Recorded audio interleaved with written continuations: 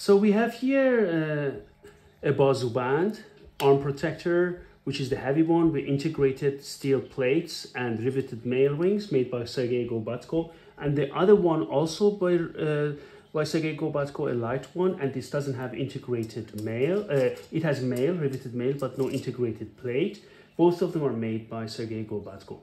And this one is the heavier one with integrated one, but you see that it leaves your hand open. Both of them actually do, so you can feel your weapon, which is extremely important when you fight with real weapons, or back then, right, with sharp weapons. Important to have and to keep contact. So you see these two. One is the heavier one based on early Safavid model, and the other one also on Safavid models onward in later periods as well.